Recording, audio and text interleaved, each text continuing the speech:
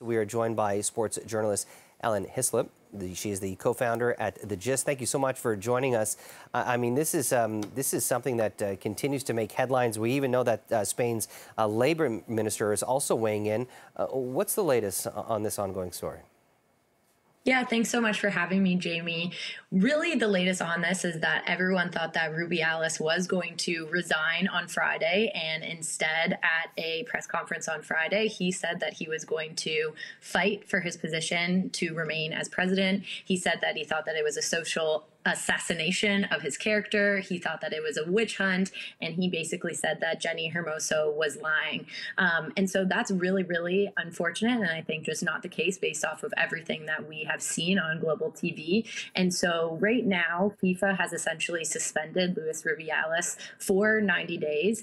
They have also said that the Spanish Football Federation is not allowed to contact Jenni Hermoso for 90 days, and neither is Rubiales.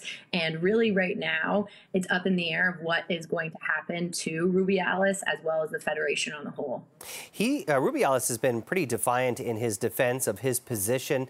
What's the soccer world saying about this? How are people reacting?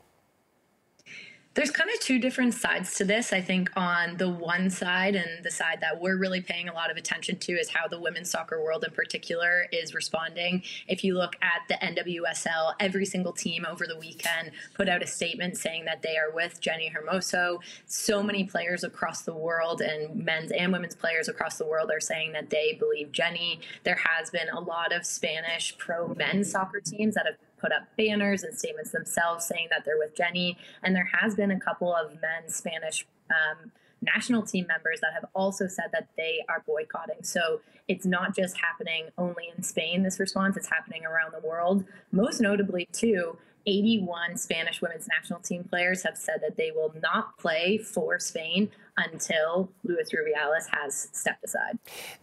Spain's labor minister denounced this whole situation, calling it as systemic chauvinism.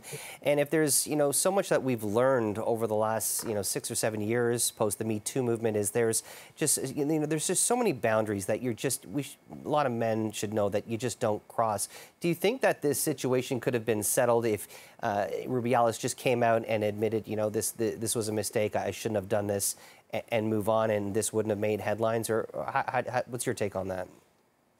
This is a really big question. I think that when we're thinking about soccer on the whole, it's not the greatest place for women, either from a professional perspective or from a playing perspective. When you're looking at FIFA, just as an organization in general, they're not necessarily known to be the most welcoming. Even just a couple of weeks ago, the president of FIFA, Gianni Infantino, said some really sexist remarks and things that a lot of the world's top women's players had an issue with. And so when you think about where soccer is kind of starting from and looking at on the FIFA side of things, it's no wonder there's this trickle-down effect to so many different associations having this problem. I think in Spain, of course, Rubiales is an issue, but the Spanish women's national team has been dealing with an issue with their team for over a year now. Last September, 15 players actually resigned in protest of their head coach, Jorge Vilda, who Rubiales has continued to back and actually offered a 4-year contract extension. And so we're not just talking about one bad apple here, which is, I think, what the minister is really getting at, is that everything with the Royal Spanish Football Federation needs to be reworked because of the system that they're operating in right now. And just to add to what's going on this story, apparently Rubiales' mother has started a hunger strike inside a church to basically protest against what she calls inhumane treatment over her sons over this incident. It'll be interesting to see how this all plays out in the weeks to come. Ellen Hislop with The Gist, we appreciate your time. Thank you so much. Thanks for having me.